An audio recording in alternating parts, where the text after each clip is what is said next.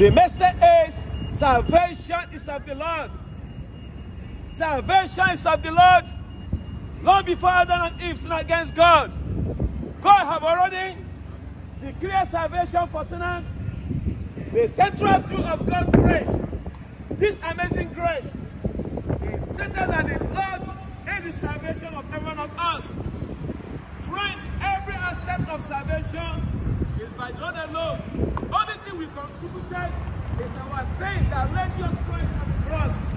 So I said to you today, you ought to know, and you should know, that your good works will save you, your good ending will save you, your good looks will save you.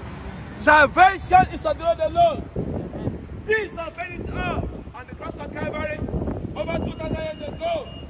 Apostle Peter affirmed this when he wrote in 1 Peter chapter 3 verse 18, for Christ also suffered once and for all, the righteous for the unrighteous, so that he might bring you to God.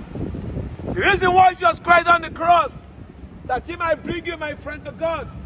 Only through Jesus Christ that you can receive salvation. Amen. Salvation is not just alone. Amen. The Bible rightly stated in Acts chapter 4 verse 12, amen, there is no other name given among men under heaven whereby you must be saved.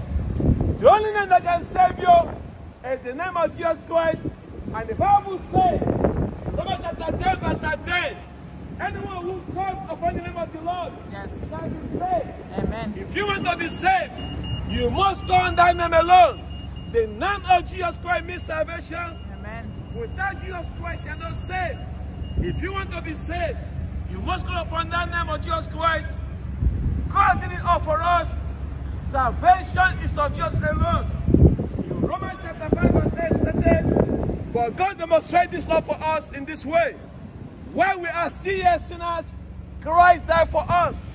I want you to know that when you live in sin, Christ has died for your sin. Amen. Only through the blood of Jesus Christ that we can receive salvation.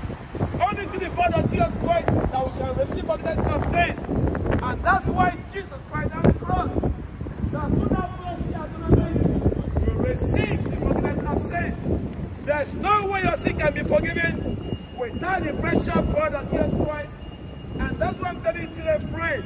Salvation is of the Lord alone. There's nothing you can add. There's nothing you can subtract. If you want to be saved, you must come to Jesus for salvation.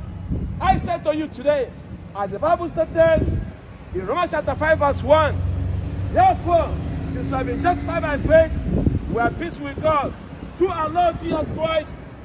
So you see, by the blood of the cross, Jesus reconciled a sinful man to God, established a peace treaty between man and God.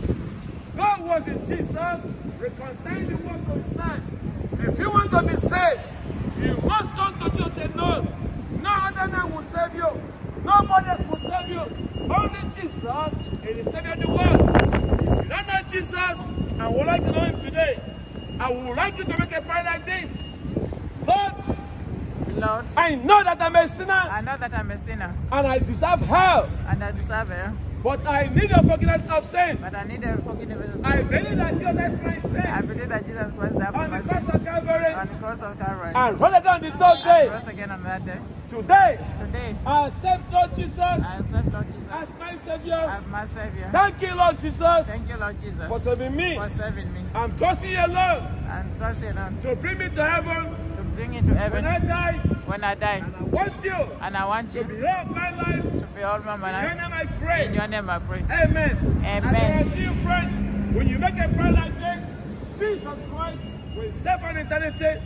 Amen. Blessed in the mighty name of Jesus. Amen. Jesus Christ is Lord. Amen.